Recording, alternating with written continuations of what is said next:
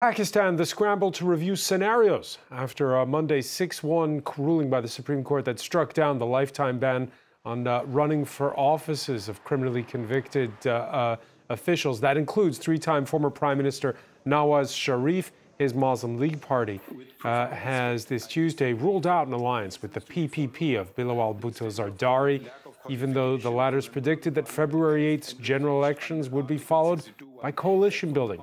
The court ruling could also have consequences for the other big player in Pakistani politics, Imran Khan, whose own bid to return to power has been halted by arrest and a slew of cases brought against him. For more, we cross to London. And Ayesha Siddiqa, Senior Research Fellow at the Department of War Studies at King's College London. Thank you for speaking with us here on France 24. Thank you for inviting me. How does Monday's ruling change the campaign for next month's elections? Well, that was already predicted, that since Nawaz Sharif has returned from London to Pakistan, that all these hurdles in his way, and primary being his disqualification, would be removed. So he will be contesting. But that is one part of the problem. The other is now appealing to the voters, to the constituents, and making himself more popular than Imran Khan is in Pakistan at the moment. Imran Khan, who not just him, but senior members of his party have been facing pressure, a crackdown. Well, it's not a simple crackdown. In fact, one of the latest issues that have been created for the Pakistan Tehreek-e-Insaf, Imran Khan's party, is that its traditional election sign, which is a bat, a cricket bat, has been taken away. Now, that issue is coming up, is for hearing in front of the Supreme Court as well. But that's part of the problem. Also, many of the PTI leaders, their election, papers have not been accepted. I mean, this is a party which is going through salami slicing, a lot of terror, and a lot of pressure and authoritarianism. Now, in that case, Punjab, which is one of the main province of Pakistan, in terms of its population, the largest province, there the battle will be between PTI, which is Imran Khan's party, and Pakistan Muslim League, which is led by Nawaz Sharif. How they fare at this moment when Pakistan is economically under a lot of stress, people are very unhappy, and Imran Khan's narrative is catching up. So there's a lot of fight which PML-N, Pakistan Muslim League-Nawaz, has to do. There's also the People's Party, Pakistan People's Party, which doesn't have a lot of grip in Punjab, but definitely in Sindh. And it seems right now that the election results may not be very clear. There wouldn't be one party with a two-thirds majority. So contrary to the claims of Sharif's party, there will be coalition building. I suppose there will be coalition building, primarily also because the most powerful stakeholder in Pakistan's politics, the Pakistani military, would not want to give any party or allow any party a two-thirds majority.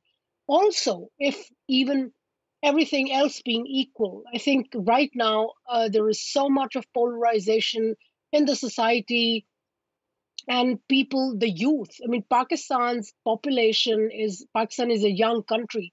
More than 60% of its population is from 18 to 35.